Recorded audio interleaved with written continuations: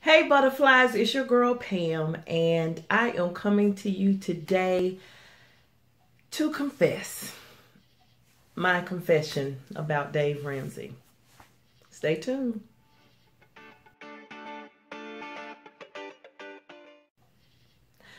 All right, butterflies. I haven't really posted a whole lot since I came back from Jamaica. Thank you to everyone who was kind enough to wish me a happy birthday. Even that particular video was a little bit late. One, because I've been struggling. I've been struggling a lot with life. I been struggling with weight. I've been struggling with finances. I've been struggling with everything. So I'm not quite sure if it has something. Right after I came back, not long after I came back, Brianna left.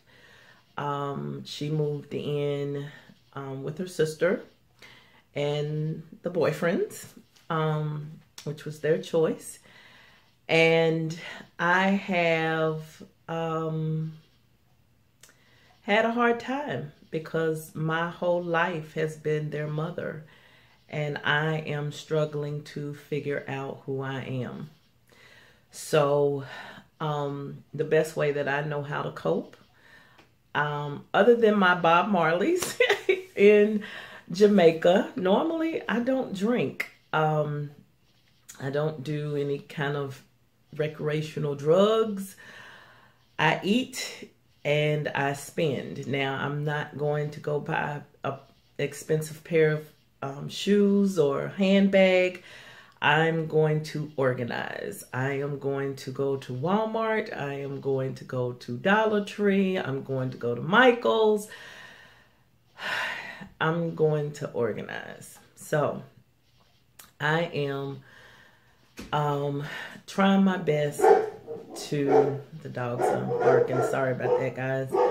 I'm trying my best to figure out how to get back on my footing. Several of you have reached out and shared your stories with me, and I've written back to you individually, and unless you were reading the comments, you may not even know that I had been kind of falling off of the wagon on things. But even, you know, some comments in Ditching the Debt or Healthy Lifestyle Facebook groups, I've kind of talked about it a little bit, and you guys have been so therapeutic to me, and I truly appreciate it. A butterfly tonight, though, I was just reading her comment, and it struck me. I'm not going to read her comment because I didn't get her permission, even though it is on social media, but just out of respect. But she just basically said there was some life-changing events that took place. They were on baby step 6. They went back to baby step 3 because some life-changing events, a passing of someone close to her, and some other things that had actually was very expensive, and I was just so proud that they were able to cash flow this, even though I was so sad for her loss. But it made me understand the reason that I was doing this. I have felt so bad, and after I fell off of the wagon was after Tank got sick, and I had to use my emergency fund. And instead of me getting back on the horse, it was just like I do with trying to eat healthy. I make one bad mistake and I completely fall off, and I'm going to start back Monday, and I'm going to start back, you know, and I never start back. Today is July 1st, 2018. And I'm getting ready to go and do my July budget. I have to do my July budget because I owe it to myself. I can't keep hiding behind trying to spend and trying to eat everything. And I haven't been to the gym since before I left, maybe a week before I left. And like I said, $5 here, $10 here, $20 here. Y'all know it adds up. And I'm thinking, oh, you know, it's just a little bit here, a little bit there. And then you turn around and you're in the deficit, you know. And I don't want to live like that anymore. You know, I don't want to live like that anymore. I just really want to be able to see this through. If I don't catch this now,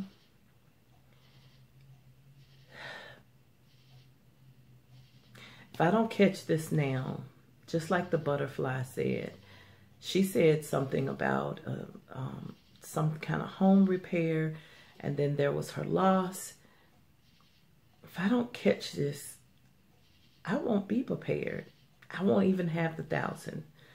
So I'm going to go off course just a little bit. And being a single mom, I'm not sure 1,000 is enough. So I'm going to, as quickly as I can, get the $1,000 back in the bank. But I'm going to continue to set aside a certain amount each paycheck. So therefore, I can feel a little bit more secure. I don't want you guys to stray. I want you to follow Dave Ramsey as closely as you possibly can. For my own peace, I have to have more than $1,000.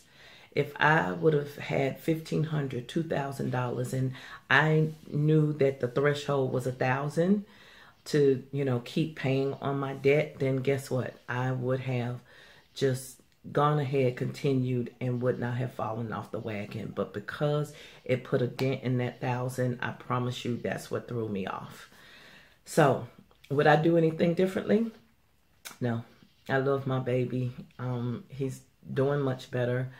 But the bottom line is house, car, animals, my kids, any kind of emergency could take place. And I have to be prepared. So I just wanted to come back to you guys and I guess do a rededication. Please continue to reach out to me, share your stories. I appreciate every one of you. We're up over 400 people now, and I know that's not a lot to a lot of YouTubers, but to me, I just appreciate you guys just tuning in. And because you don't have to, honestly, but I do appreciate each and every one of you. And I'm going to figure this out one way or the other. So continue to pray for me. I'll continue to pray for you guys. Continue to share your stories. If you have not subscribed, please do so. We would love to have you a part of the Butterfly family. And make sure that you give this video a thumbs up. And just leave me some comments. I just love hearing from you guys and interacting. I do read literally every comment. And I try to reply to every single comment because I'm just honestly so grateful. So we're going to get back on the bandwagon. I don't have a complete course of action, but I know that budget, today's July 1st, and that's going to be the first step that I need to do. All right. So I'll talk to you later, butterflies. I love you so much.